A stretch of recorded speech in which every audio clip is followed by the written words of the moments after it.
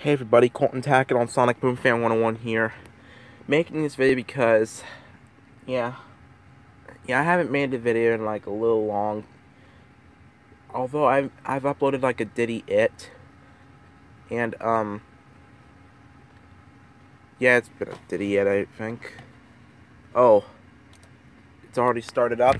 At least no one's logged in, so I can log myself in. So yeah, good thing no one was logged in when I turned it on. It still had been put to sleep mode. I think someone was on when I eventually... I don't know. But anyway, yeah, I still have like a cold or something. Yeah, I have a cold. Anyway, welcome back to my walkthrough of the Dell Dimension 4600. This is 2019 version. Of course, yeah. This is part 6. Maybe the reason why this computer is being a little fast today, it's because someone was on the computer and forgot to shut it down. They need to start shutting it down because they shouldn't even leave it turned on like that. Whoever left it on needs to have it turned off, not in sleep mode. I believe Chase was on there, so he needs to learn to turn off the computer. Or should I say, 8 Chaseys should learn to turn off the computer next time. Because he shouldn't have it on left there. Anyway, this part, we're going to start doing, like, the Microsoft Money tutorials. But remember, viewers, the whole walkthrough for the 2019 edition of this series, it's going to be 25 parts. And the last part will not be on the last Microsoft Money tutorial this time, so yeah. But yeah, like always, the first Microsoft Money tutorial is going to be on manage your taxes. So, we're going to wait for this thing to be opened. By the way, I've got some ice water right here just in case I have to drink it, because I have a cold.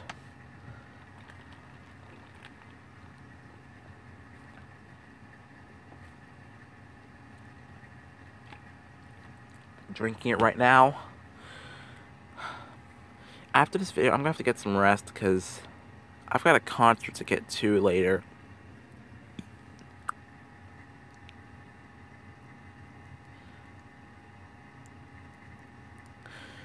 How long is this going to load?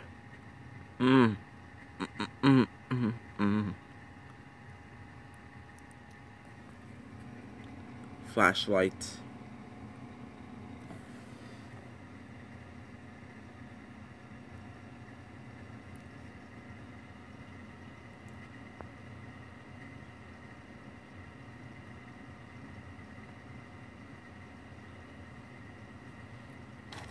On load. It's been 3 minutes.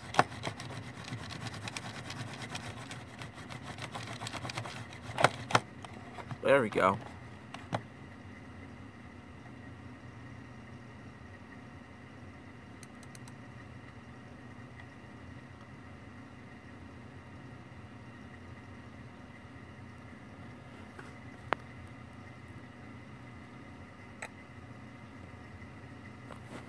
Alright. Okay. Now where should I go? I'll go to Program Files.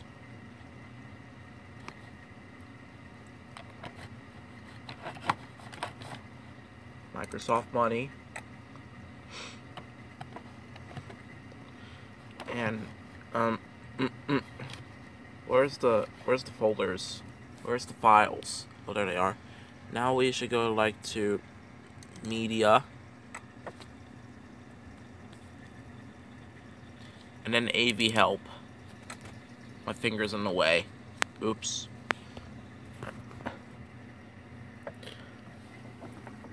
Once again, this part's gonna be pretty quick because I've got a concert to get to today. Then we click on 02 MT because that means manage your taxes. So let's get this video up. Alright. Here we go, everybody. Here's Microsoft Money 2004 tutorial called Manage Your Taxes.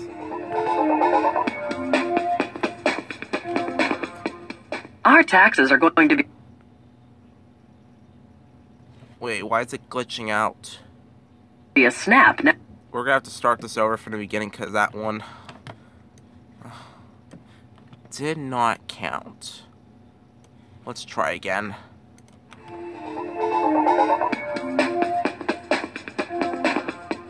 Our taxes are going to be a snap now that we use Microsoft Money. How's that? Well, let's take a look at our Money homepage. We can switch the homepage view to show just our tax information. Then at tax time, Money uses all of our financial information to help us file our taxes. So what do we do to get ready? Money can help us find any deductions we're eligible for. We just have to answer a few questions. Oh, I see. Money tells us about available deductions, medical expenses, donations, and home mortgage interest. Then it lets us know which deductions we might be able to take at tax time. Money can even help us track these deductions throughout the year. Here, Money can demonstrate the tax implications of selling stocks. And I bet these links on the homepage take us to the MSN Money website, where we can keep up to date on late-breaking tax news and also reference informative tax articles. They sure do. And whenever we want to find out how much we owe in taxes, we can go to the tax estimator, where Money takes all our financial information, including our income and our deductions, and gives us a good sense of what our taxes will be. I see that we fill in some of these numbers, but Money fills in the rest for us. What if we want to see the figures that Money's using to do this estimate? It's easy. If we go to the Tax Line Manager, we can review the tax line categories and their totals. Just click a category, and then click Go to Details. Now we can see all the individual entries that made up that tax line total. Looks like we can even open an individual entry. I sure would like to know how much to withhold, so we don't pay too much or too little come tax time. Well, take a look at this. If we go to the tax withholding estimator, we can find out if we are over or under withholding. I see. We just choose whether we want to get a refund or owe taxes, and how much we want it to be. And then we enter our paycheck information. I see. Here, it looks like we're supposed to enter our allowances. And now, here's our result. How did Money figure it so exactly? It calculated the extra amount we need to withhold on top of the normal required withholdings. So we'll come out just right. All I have to do is take this figure into my payroll department and have them adjust the withholding. If we prefer, we could set up a monthly bill to help us save more by April 15th, or update our budget to reflect an IRS refund. Our options for April 15th seem pretty straightforward. They are. With Money, we'll be ready to use a tax program, file our taxes by hand, or turn our information over to an accountant. We can even file our taxes on the web. You're right, Amy. Money will definitely make it easier to get our taxes ready this year. That's it for Manager Taxes. Okay. The next tutorial we'll be doing in this part. Well, actually in the next part. Yeah, in the next part we will be doing this one, which is called Enter Checks and Deposits. So that'll be for part 7, which is in the next part. So that's that. So we're gonna take a listen to some of these Microsoft Money audio stuff. So yeah, we're gonna open it with QuickTime. Where is QuickTime anyway?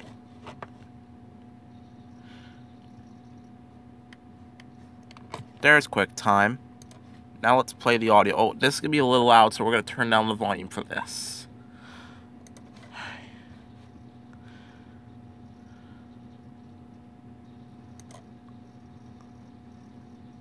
Minimize that.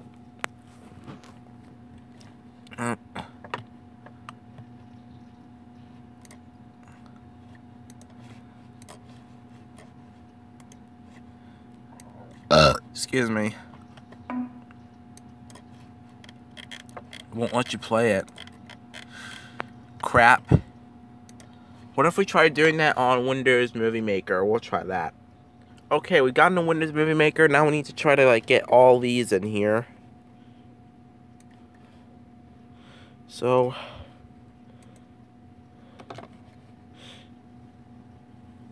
for viewers watching this video, this might take some time to wait for the thing to show up, because it's going to be a lot of files.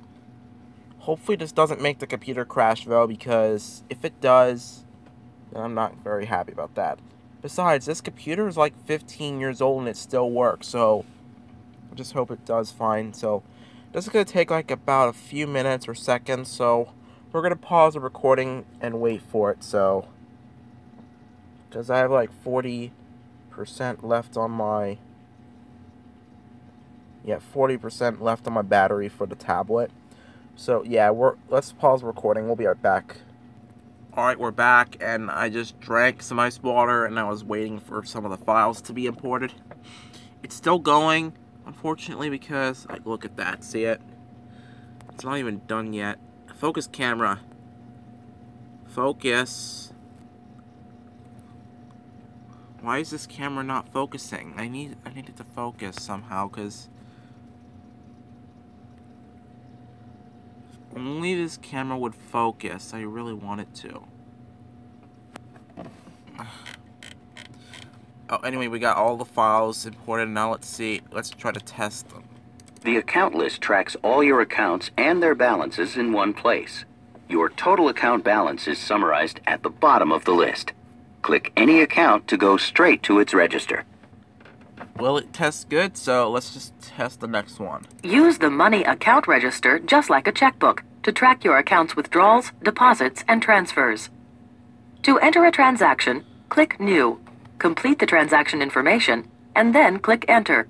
This page shows all the information you provided for this account when you set it up in Money. You can use this page for reference or use it to change the account details. Click Add a New Account to create a new account in Money. Or click another task to change an existing account. Click an account in the list to review or change the account details. Money lets you keep a list of favorite accounts for quick access from the Money homepage or the Favorites menu. Select the checkbox for each account you want to include in your list of favorite accounts. When you close an account, Money keeps the records of your account for tax and other purposes, but removes it from the current reports about your net worth. Select the checkbox next to the account you want to close. If you want to reopen the account, clear the checkbox. This list shows where all your accounts are held. To assign a bank or broker to an account you've already set up, click the account name and then click Move Account. Specify the bank or broker where the account is held. Click the account you want to balance against a printed statement from your bank or broker. Click an item to view an account, use online services, or see contact information for this bank or broker. Click the account you want to set up for online banking. This page shows you the running balance of this account over the past 3 months. Just like a paper checkbook register, use the Money Account Register to track all transactions in an account. To enter a transaction, click the first blank line in the register. Fill out the form and then click Enter. Use this page to experiment with the potential effects of various financial events and how they might affect your cash flow. For example, you could find out when you can afford to buy that new TV, or whether taking a vacation next month will put you in the red. The cash flow optimization tips provide recommendations and strategies for managing the cash flow of your day-to-day accounts. Add or remove accounts from your business's chart of accounts by clicking the account name, then clicking Add or Remove. Add or remove categories from your business's chart of accounts by clicking the category name and then clicking Include or Remove. Whenever you click the heading for an advisor FYI, you can review the details here. Read more about the suggestion. Under Take Action, click a link to go to a place in Money to act on this suggestion. You can learn more by clicking the link to MSN Money on the web. These reports will tally how much income you earn from each product or service or from each customer. Find out how much you owe each vendor or get a list of all upcoming bills. You don't have to leave estimates to chance or memory. Record them as invoices that you can send as bids to your customers and then track them within Money. We're going to stop doing this for now because I don't want to keep doing this throughout the whole video. I don't want to waste my time, so. There might be a log-on sound for Microsoft Money, but I don't even know where it is. I don't really think it's there. We're going to have to, like, import that sound, so we'll be right back. Okay, I found the startup to Microsoft Money. Let's play it.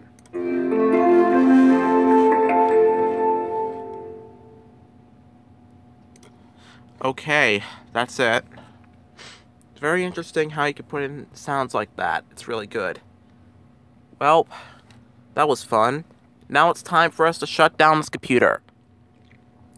Please remember out there, viewers, the next part will include the next Microsoft Money tutorial, which is on entering checks and transactions. So, let's shut down the computer. Alright. That'll be about it for part 6 of the 2019 edition of the Windows XP computer running on the Dell Dimension 4600. Thank you, viewers, for watching this video. Part 7 is coming soon. I don't know when because I still have a cold. But anyway, viewers, thank you, viewers, for watching. And have a great time. I will see you for part 7 of this video. Series. This is Colton Tackett on Sonic Boom Fan 101 signing off. Peace out. Goodbye.